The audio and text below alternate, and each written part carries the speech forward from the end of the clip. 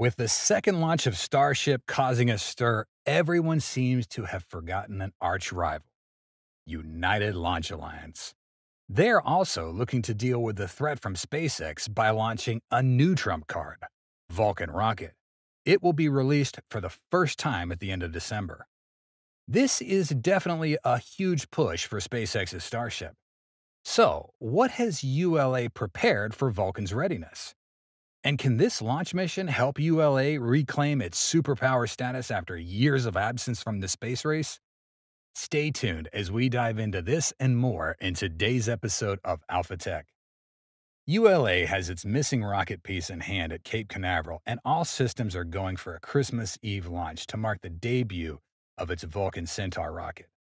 A new Centaur upper stage arrived on the Space Coast, a replacement for the stage ULA originally planned to fly on the Certification 1 mission this past May.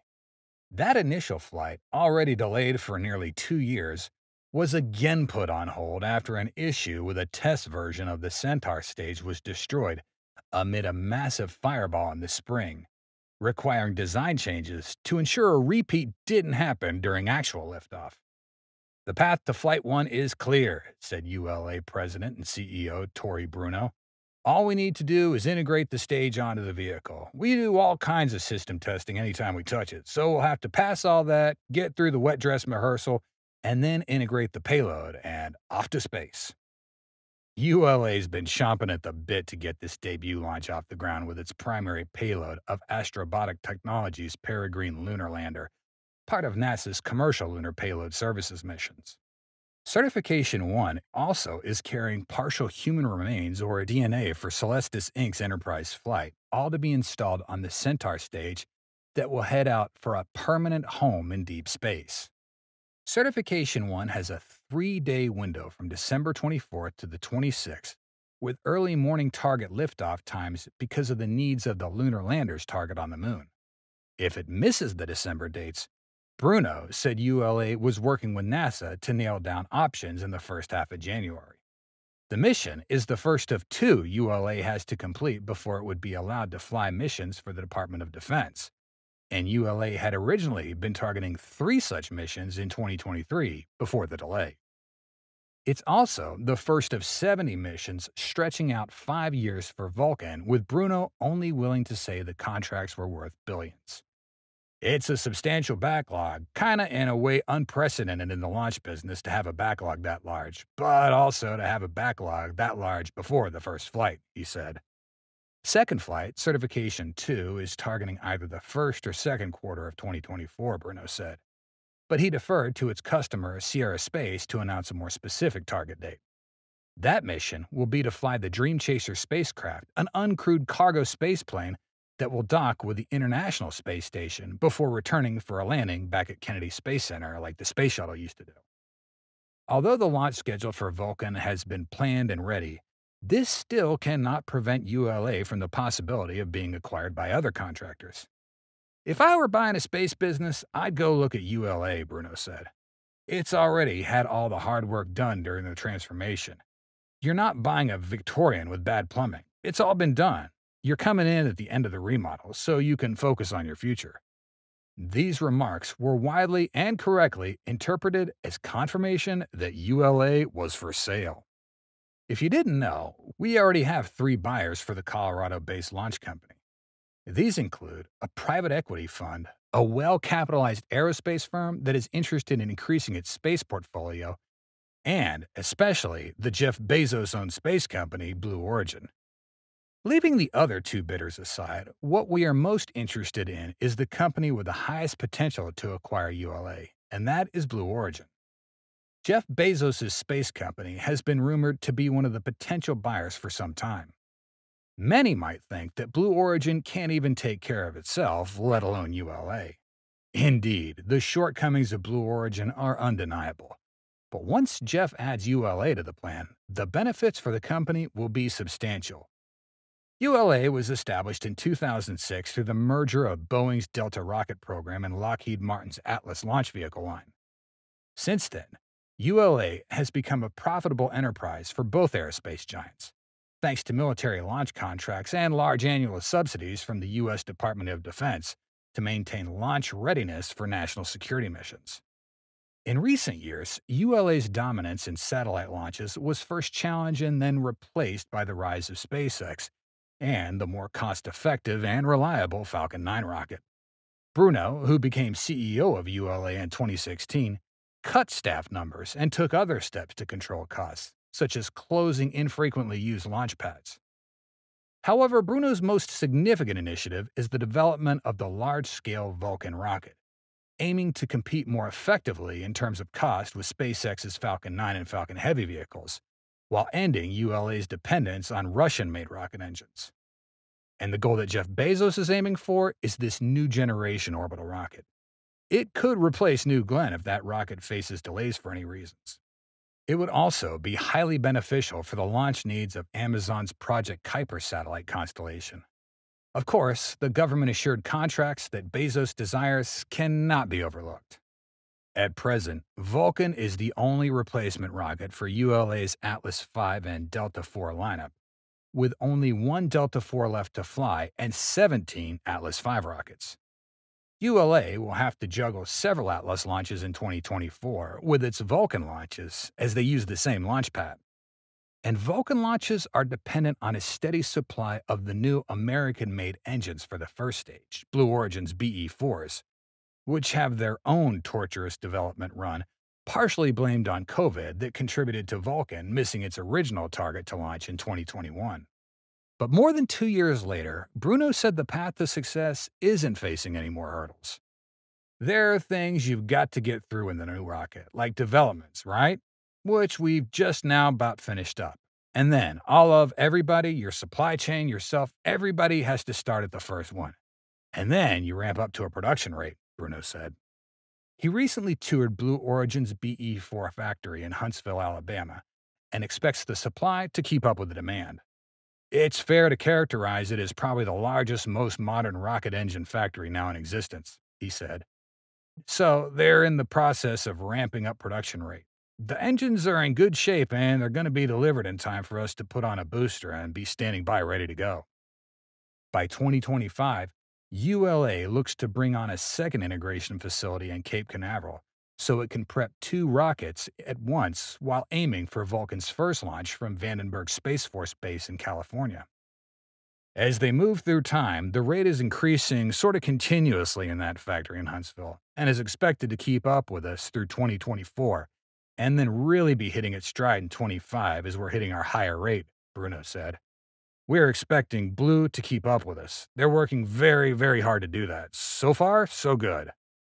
The BE-4s combine with up to 6 solid rocket boosters that can bring more than 60,000 pounds of payload to low Earth orbit, an increase over its Atlas and Delta capabilities. A new heavy-class space launch vehicle is not introduced every day, Bruno said. Generally, those things are a decade or 2 apart, so it takes a long time to develop one. And so this is the end of a multi-year-long journey for us. It's going to bring a new capability to the country, to our customers and ourselves, so we're super excited about it. When it comes to competitors for SpaceX, rocket enthusiasts will immediately think of Blue Origin. However, there is another competitor that once dominated the skies for many years and is now gearing up to reclaim the launch market currently held by SpaceX. It's the United Launch Alliance, with decades of experience that is returning to the space race with its Vulcan rocket. Unfortunately, after nearly long times of research and development, this rocket has yet to leave the ground. It seems to be destroying all the glory that previous rockets that ULA had achieved. Where will Vulcan take ULA's future? Is ULA over? ULA was born into an unlikely marriage in 2006 when the Pentagon allowed Lockheed and Boeing to form a joint venture that gave the newly formed company ULA a monopoly on all military launch contracts. At the time, the Pentagon was focused on assured access to space, emphasizing reliable rockets that would fly successfully over cost. ULA essentially operated as an arm of the Pentagon while raking in billions of dollars. However, by 2014, ULA wasn't the rocket industry stalwart it had been since its founding almost a decade earlier, when it had a monopoly on lucrative Pentagon contracts to lift national security satellites into orbit. Instead, the company was under intense pressure. Elon Musk and SpaceX were on the prowl, disrupting the industry and threatening to take a large chunk of ULA's government business. Congress was moving to ban the Russian-made engine the company used in its workhorse rocket. ULA's parent companies, Lockheed Martin and Boeing, were growing desperate, and there were fears that they might want to cut their losses and move on from the company. So when Tony Bruno accepted the offer to lead the faltering company, which had recently ousted its CEO, he knew what he was getting into. It was clear they were in serious trouble. This is a company that wasn't supposed to survive. Now, about 8 years later, after enduring what Bruno called a quest to completely transform the company, ULA, once in a downward spiral, is experiencing a remarkable transformation. Bruno now says he gave ULA a slim chance of surviving. In the dark period, he saw an opportunity to improve a company that had enjoyed a monopoly for years and gotten complacent. Not having to compete, it extracted enormous sums from the Pentagon, which didn't flinch at the exorbitant prices as long as the company kept up its launch success.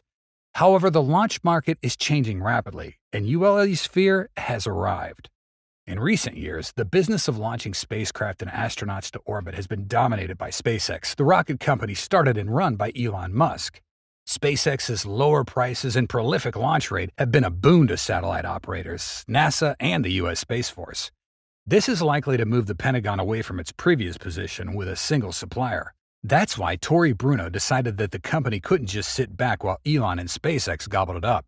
"We had to take the fight to the competitors," Bruno said. "You can't ignore the other guy and let the company do whatever they want and have an open playing field." He also knew that he had to get ULA off the Russian-made RD-180 engine. ULA has developed a modern rocket named Vulcan with the aim of replacing their two existing rockets, Atlas V and Delta IV, which were once reliable but became outdated due to their high costs. Currently, the last Delta IV is scheduled for the next year, and although there are still some Atlas V rockets, all of them have been previously booked and assigned to different customers. Therefore, ULA is eager to bring Vulcan into operation. In other words, it can be said that Vulcan will be the primary responsibility rocket in ULA's future, determining whether ULA can continue to exist. However, the production and launch process of Vulcan did not go as expected. It's been delayed numerous times in the past since 2020, reaching its peak with its latest postponement. Vulcan's first flight was initially scheduled for May, sending the private Peregrine lunar lander toward the moon. However, it was delayed when the upper stage of the Vulcan Centaur exploded during testing back in March. The incident occurred when the entire rocket had all the necessary engines and structures. This raised doubts about the technical reliability of ULA, the unit directly responsible for this incident. Following ULA's downward trend, we still can't be certain when it'll launch, although Tony Bruno, ULA's CEO, insists that Vulcan will launch by the end of 2023. But as we can see, there are just under 3 months left till the end of the year. And I bet Vulcan will take even more time. And if Vulcan can't take flight soon, it's truly hell for ULA. Earlier this year, there were leaked pieces of information suggesting that ULA is going to be sold, and if everything goes as predicted, this would mark the end of an era that's lasted for almost 2 decades. In its current situation, Vulcan not only faces indefinite delays, but also the potential abandonment by commercial customers. The recent launch of the Project Kuiper satellite for Amazon's broadband satellite program took place on the Atlas V 501 rocket on October 6th at Cape Canaveral Space Force Station in Florida. While this mission was initially intended for the first launch of the Vulcan Centaur rocket, the numerous delays made the project unfeasible. Simultaneously, the upcoming projects for Vulcan, especially satellite missions for the government, are crucial. Any delays in these missions could cause significant disruptions in their plans. Of course, this delay is not only ULA's responsibility, but also the engine manufacturing company serving Vulcan, which is Blue Origin. After realizing there'd be no more rocket engine supply from Russia, Tony Bruno sought alternative engine manufacturing partners. One such partner was Aerojet Rocketdyne, a leading company in the industry and a seasoned manufacturer with a rich history in the space business. The other option was Bezos's Blue Origin, a relatively new company, but secretly working on a new tool for many years. Finally, in 2018, Bruno chose Blue Origin over Aerojet Rocketdyne. However, this deal did not unfold as smoothly as he hoped. Everything ULA has received up to the present moment truly seems like a joke. Bezos had invested heavily in the BE-4 engine development, needing it to power his own large rocket, which would become known as New Glenn. Having ULA as a customer would help offset some of those costs. Since then, however, Blue Origin has not been the best of partners. A couple years after the BE-4 announcement, Blue Origin changed its public stance on bidding for national security launch contracts. Officials said the new Glenn rocket would in fact compete with Vulcan for lucrative military launches. For many engineers and executives at ULA, this felt like a betrayal because without U.S. Space Force contracts, the company would likely not exist. Furthermore, Blue Origin repeatedly delayed delivering engines to ULA. The delivery to ULA's facility in Alabama took place more than 2 years later than planned. It's unclear why the BE-4 engines are so significantly behind schedule, especially considering they've been under-researched since 2011. This has garnered considerable criticism from the public, directing mockery at Blue Origin by asking, "Where are Tory's engines, Jeff?" The next question is likely to be, when will Tory's rocket launch? Well, delivering rocket engines is one thing, but whether those engines are reliable is another matter. Disappointment struck again when the BE-4 engine intended for the Vulcan flight encountered issues and exploded at the end of June. The hope for Vulcan's early flight is now even more challenging. Anyway, time can't be reversed to change Tory Bruno's mistaken decision. The most crucial thing that ULA needs to do now is to conduct tests for their new Vulcan rocket. There's still a lot of work to be done. That's all for today's episode. We hope you enjoyed it and learned something new.